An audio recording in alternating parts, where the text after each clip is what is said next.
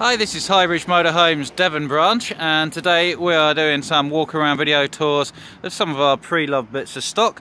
And this particular one is our 2016 on a 16 plate Swift Rio 320.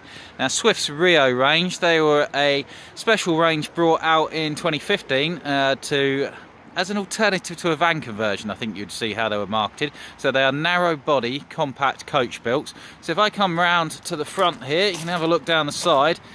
The widest point of the coachwork body is exactly the same width as the widest point of the cab, minus the mirrors. So it's no wider than a van conversion. And this is about the same length as the longer Fiat based van conversions as well. So you get all the parkability, usability and drivability of a van conversion. But because, if we have a look again down the side, because it is square, you're gaining quite a lot of usable space. So if this was a van conversion, it would have curved in up there, and you've lost quite a chunk of usable space.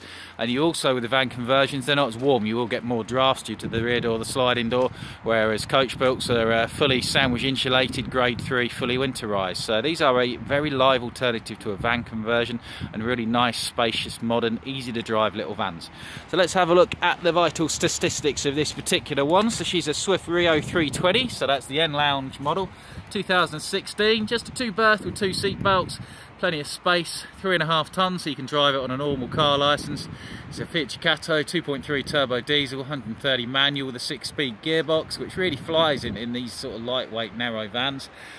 Only 4,000 miles from new, so she's in fantastic condition. Circa 6.4 metres, only 2.26 wide and 2.7 high, and she's priced at $38,995, which is very competitive for one of these. Now, this is a van that we've sold before, and she's in great condition. So looking at the driver's side, do excuse the lack of a wheel trim there. We have borrowed that for another van. It will be replaced before it goes out.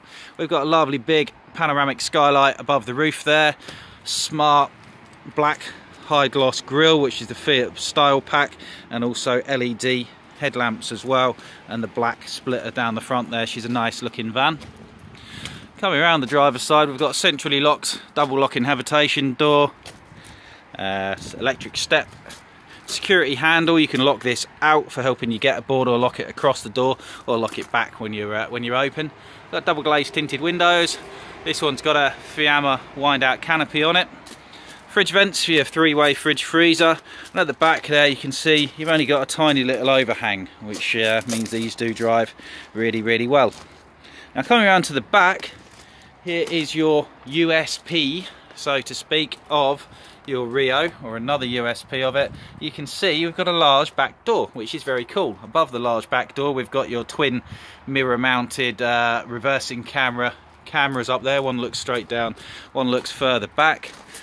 If I open up the hatch, you can see here, hopefully without hitting my other van, I'll have to hold that door open. You can see you've opened up the whole back end. So if you drive off up the moors or to the beach or anything like that for the day, it's just lovely, even on a campsite, to be able to open up your whole back wall. And that also lets you, if you want to, load things in there. So you can treat it like a van conversion. You can put bikes, anything you like in the back there. There's tie down points, so it's still quite a practical space. You've even got an electric step back here for entry and exit through the back door. Negatives of this, you can't put a bike rack on without adding a tow bar, which is quite expensive, but you can always put your bikes inside if you're keen cyclists anyway, which is better, and take them out when you get there. So closing the back door, we've got a little bit of cosmetic damage back here. We can just open that up there. We got a little spider crack there. Pay the window price and we'll do that. We've got an excellent body shop who can do that, but it is just cosmetic. Coming around the driver's side, we've got a flue for your Truma gas and electric hot water heater. Mains hookup. This one's got a 100 amp hour solar panel on the roof, and a 100 watt solar panel, 100 amp hour leisure battery. Pepper cassette toilet, that comes on wheels with its own handle. Gas locker for 2 6-kilo Calogas bottles, or we can fit refillables. Has actually had refillables before, which have been transferred onto another van that the person part exchanged for, so the filler is there for refillable bottles if you wanted to add them. Fresh water fill up point for your 100 litre fresh water tank, and a 2-pin 12-volt power point there if you want to pump or suck water aboard using a submersible pump. So that's her from the outside. Let's jump on the inside. So say really good condition, just that little mark on the back. She has got a full habitation service history, 2017, 2018, 2019, and we would of course give it a full engine service, full habitation service for 2020 and an MOT. So coming in the habitation door, which is at the front of the van, you've got twin swivel cab seats. Driver's seat isn't at the moment, but both of those will swivel around. And then you've got a table location here, so you can use the front as a dining or a sitting area if you want. So you do have twin seating capabilities. Into the cab, it's all normal Fiat Ducato, which is very good. So you've got aircon, cruise, speed limiter, heated wing mirrors, full cab concertina blinds on the windscreen and on the side doors there, electric windows, central locking, all the bits and bobs that you would like. Also these rather nifty reading lamps here, which if you're sitting in the cab seats you can use. Also got this little desk area with a second TV point, so if you want to put a TV up here and one in the back then you can do, which is very neat. And then your lovely panoramic front skylight, and that opens as well, which is really nice. You get a good bit of airflow through there. Over the door we've got a simple control panel with gauges for your fresh water and wastewater, your cabin levels and light switches and water pump light switch. You've also got on this one Frost Protect. This has got the winter pack, which is heated water tank, so if it's going to be sub-zero just flip a switch, that will stop your water from freezing up. Control for your gas and electric Truma digitally controlled heating and hot water system. We've got a fly screen door, bin on that. Extra flip up worktop for your kitchen, which we'll come to now. So we've got a 3-piece oven hob grill, dual fuel hob, 3 gas, 1 electric. A high level microwave with 2 storage cupboards either side. Really nice Corian effect washing up bowl there. Light up splashback. You can't quite see that because of the light and shade, unfortunately, my poor camera phone, but we've got a light up splashback around there. No curtains in these Rios, so they've got all blinds and fly screens and upholstered surrounds. You wouldn't really notice it, but it makes the van feel a lot more modern. You're not battling stupid curtains. We've got a 3-way fridge freezer with a full width freezer. That's an automatic energy selecting one.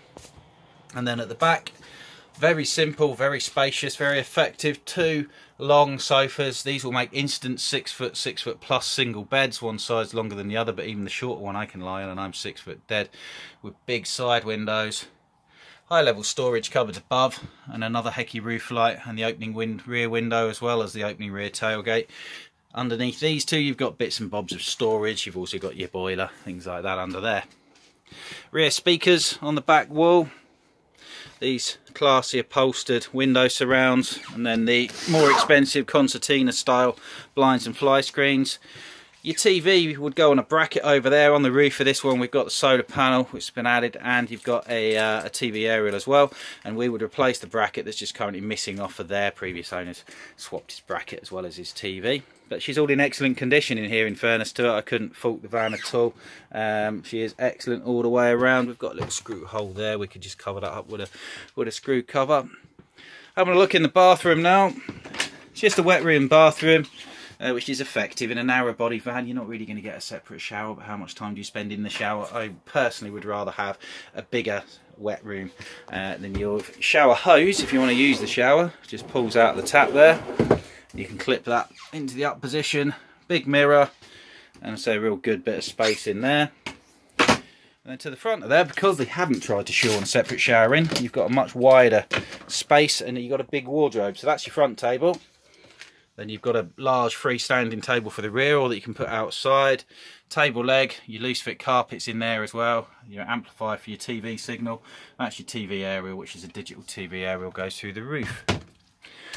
So that is she. So she's a 2016 Swift Rio 320 from Highbridge Caravans Devon branch. Only 4,000 miles. She's in excellent condition, priced at $38,995. Negatives are the little spider crack on the back. Missing wheel trim, of course, we will do, and we will provide it with a full MOT, engine service, cam belt change, 12 months warranty, and a full valet and a habitation service, of course, as well. So any questions, contact us through the website highbridgecaravans.co.uk, or give us a ring at Highbridge Motorhomes at Devon branch. Thank you very much. Goodbye.